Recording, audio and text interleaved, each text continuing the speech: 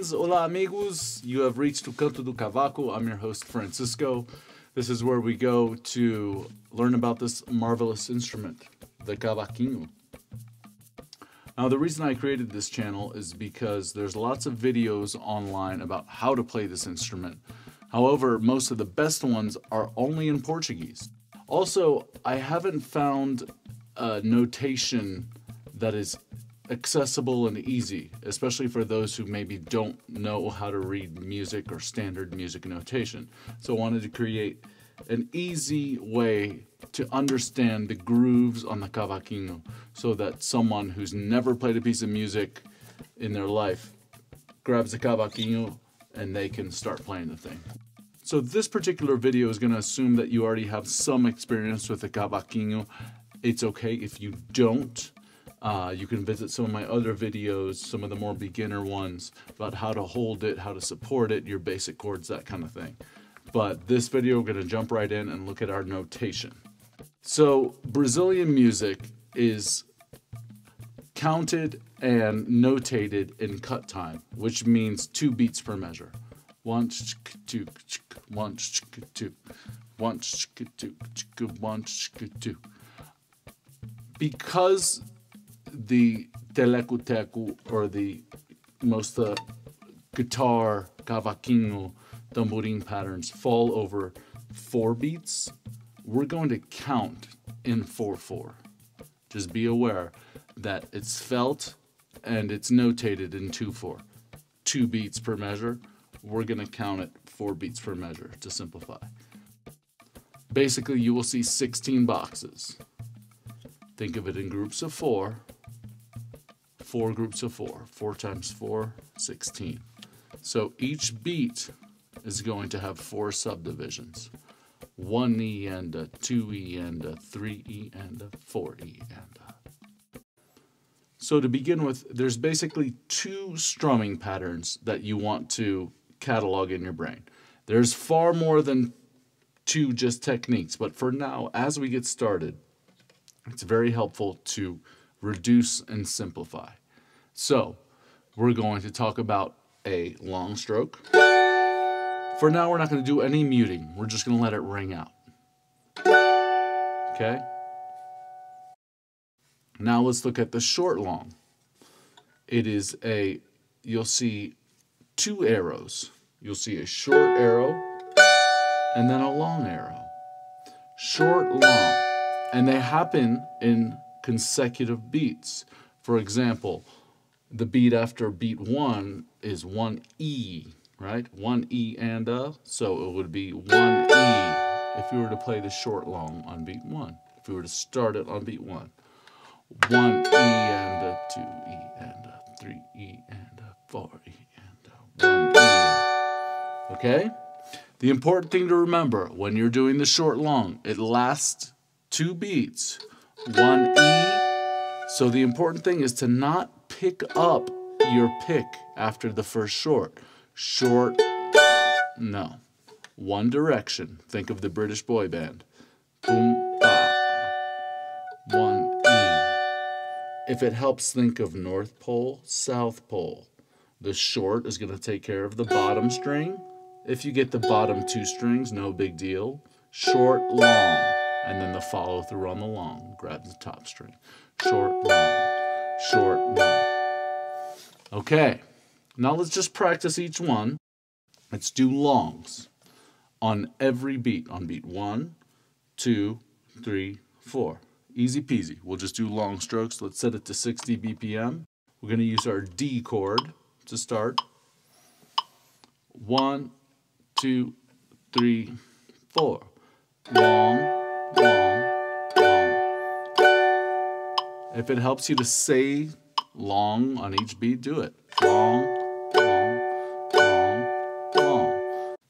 Okay, now let's practice the short longs, starting on each beat.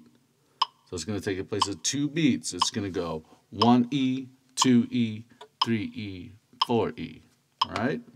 2, 3, 4. 2, 3, 4. 2, 3, 4. 1. let's play our first groove. I picked this groove because you don't have to anticipate the chord change at the end of 4 beats. If you don't know what I'm talking about, that's okay. We will learn as we get going. So let's start with just one chord to begin with, D. We're going to build it up beat by beat. Okay, first beat 1, 60 BPM. Let's just do the material in beat 1, and then we'll add slowly and slowly. 1, 2, 4. Short, long, long, right? 3, 4. 3, 4. 3, 4. Short, long, long. Okay. Short, long, long, short, long. Bunk, dunk, dunk, boom, dunk. Right? 1, 2, 3, 4. Short, long, long. 3, 4. 3, 4. Okay, now let's look at beat 3 and 4. Most of the time when you're playing samba, your accents or your beats are played as downstrokes, be them short longs or longs. This particular groove, we're going to use down, up, down. You see that long stroke on the E of 3 and E of 4, that upstroke? So we're going to go 1, 2, 3 E and the 4 E and down, up, down. Easy. 1, 2, 3, 4. Short, long, long, short, long. Down, up, down. Short, long, long, short, long. Down, up, down. Make 4 the same as 3.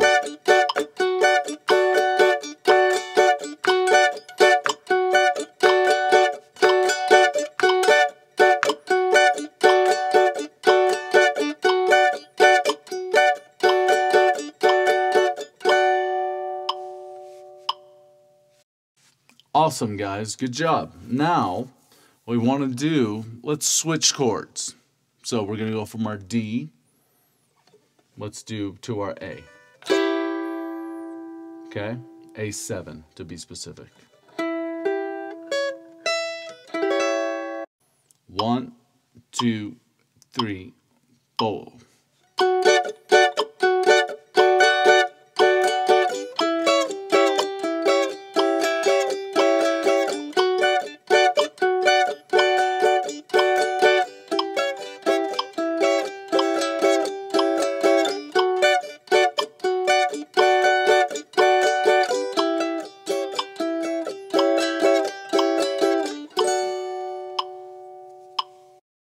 Thank you guys so much for checking out my video.